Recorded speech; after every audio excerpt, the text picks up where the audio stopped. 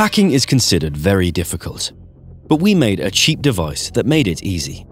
This device can automatically hack any Wi-Fi network, even if it's password protected. To do this, the attacker just needs to be nearby.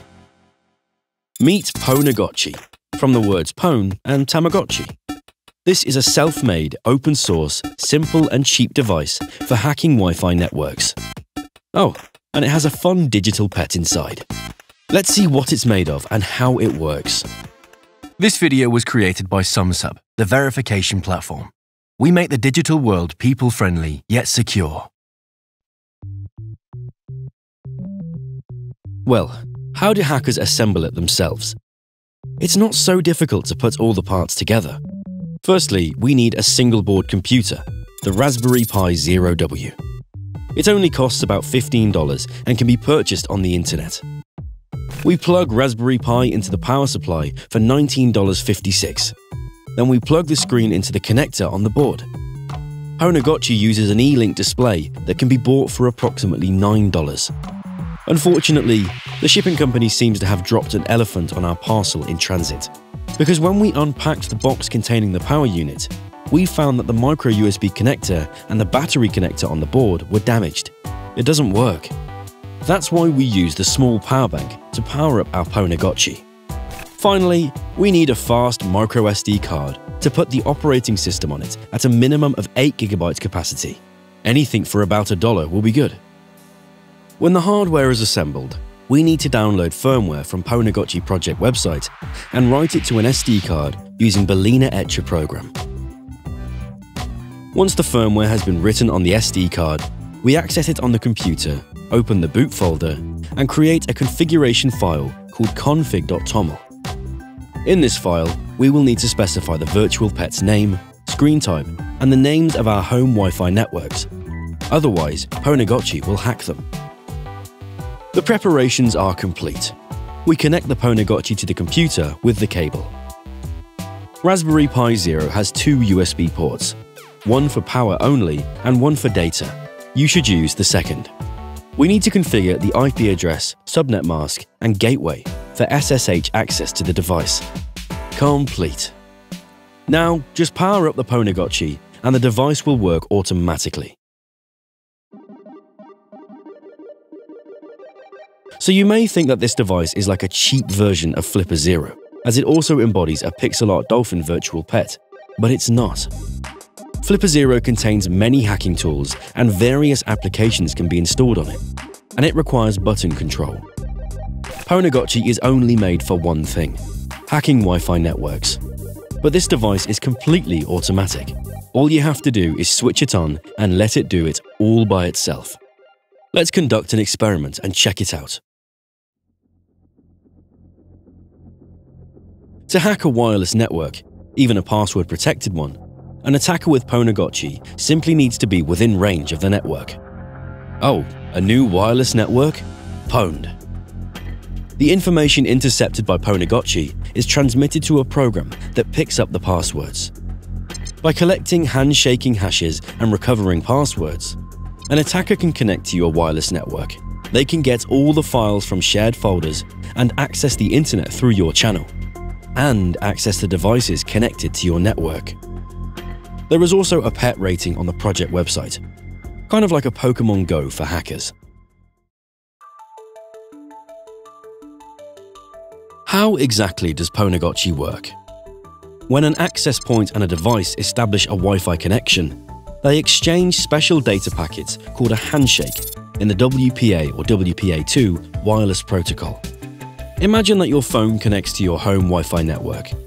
Before it can securely send and receive data to and from the access point, the WPA encryption keys must be generated. This process involves the exchange of 4 packets between the client device and the access point. These are used to derive the session keys from the access point's Wi-Fi password. Once the packets have been successfully exchanged and the keys have been generated, the client device is authenticated and can begin to send and receive secure and encrypted data. The WPA handshake is transmitted by the client in the second message of the 4-step handshake process. The content of this packet is hashed, and it serves as proof to the access point that the client knows the PSK shared key. Pwnagotchi intercepts and stores such packets.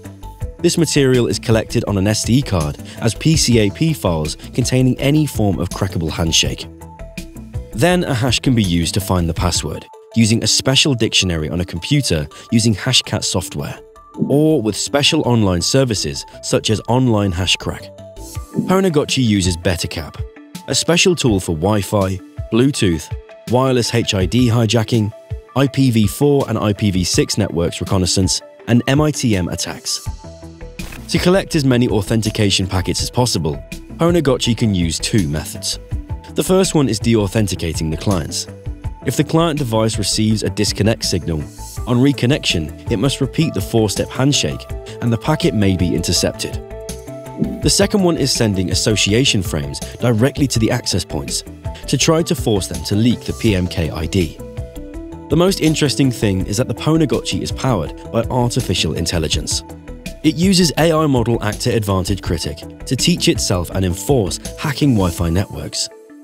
The device makes funny faces that show its mood. If Pwnagotchi said that it's bored, it must be fed immediately. To do this, we need to take the Pwnagotchi to a place where there are lots of Wi-Fi networks to hack. The more practice it gets, the faster Pwnagotchi will crack new wireless networks.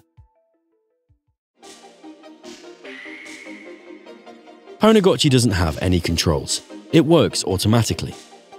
All information about the operation of the device is displayed on the screen. The screen displays a different information. Also, it shows the special message when another person with a Pwnagotchi is nearby. The virtual pet can show the different faces. Sleeping. This is the state the unit will start from. Moreover, from time to time, your Pwnagotchi will also perform naps of a few seconds while hopping among Wi-Fi channels. Awakening. The unit is in its last seconds of its nap. Normal. This face is the neutral awake status of the unit. Observing.